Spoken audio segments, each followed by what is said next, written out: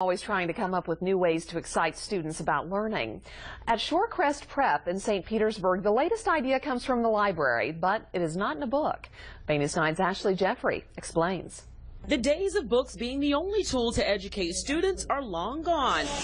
We're in a new day when makerspaces are now making the difference. It's the equipment that you can make on, but it's also the community and people exchanging ideas. And it's really where the beginnings of innovation take off. Courtney and Dottie Smay are the maker media specialists at Shorecrest Prep in St. Petersburg.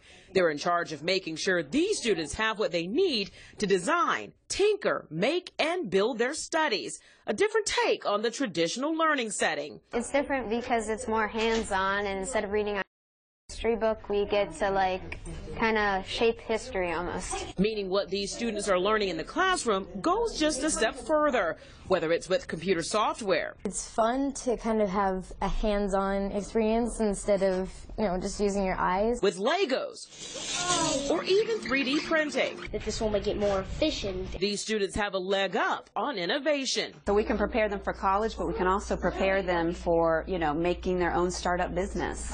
And that's why their work in the Makerspace is headed to the national stage at South by Southwest in Austin, Texas. To see all the changes over the years, we have project-based learning, we have design thinking, we have creativity, we have tinkering, we have all these experiences for children. And the hands-on experience of reaching new heights is what keeps the students eager to continue making what they can. It's just cool because it's like endless possibilities. In St. Petersburg, Ashley Jeffrey, Bay News 9.